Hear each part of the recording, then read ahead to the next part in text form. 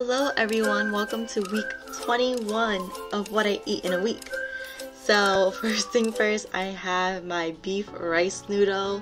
I am adding the soy sauce. I don't know what kind of soy sauce this is, but this is definitely lighter and less salty. So it's not the Kikkoman soy sauce, but this is so good. If I don't have this once a week, I don't know what to do. And then I bought this. It's like a Korean corn dog, and I say it's a Korean corn dog because the batter is a little bit thicker. They add cheese, or you can add cheese to the corn dog, so that's what I'm pulling over here, the mozzarella cheese, and then it also comes with sausage. The place that I go to have different toppings. The one that I have is cornflake. It's from the Basek, I believe is how you pronounce their name, and this is a hot milk tea from my local bakery.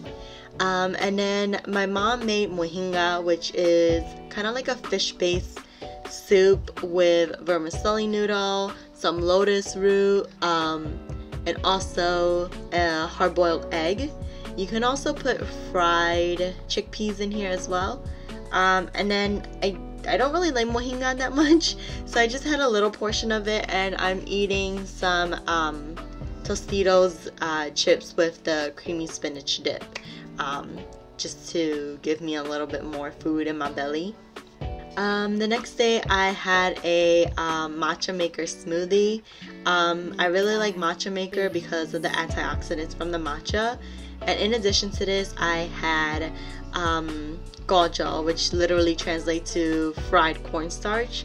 My mom adds egg, shrimp, leeks as well, and I just dip it in some sriracha.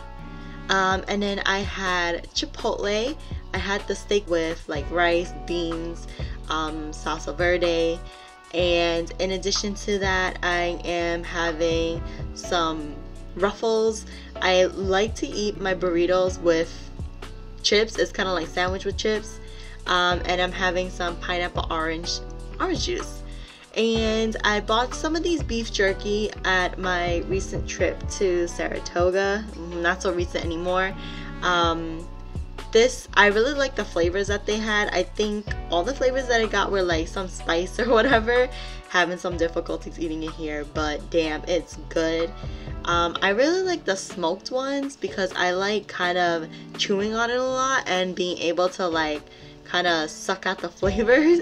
The honey jalapeno was also pretty good. I think my favorite is the peppercorn one. I think peppercorn has a nice place in my heart. But yeah, I thought this was really good. I never have tried any of these or the amount of flavors that they had here. So if you're in Saratoga, definitely check out the beef jerky store. And then I'm having more gojo again. And like I said, I'm just dipping in a sriracha. This is, I don't know what part of Burma this is from, but I think it's a really interesting dish and definitely not something I see often in a lot of other cuisines. And I'm having some chrysanthemum tea.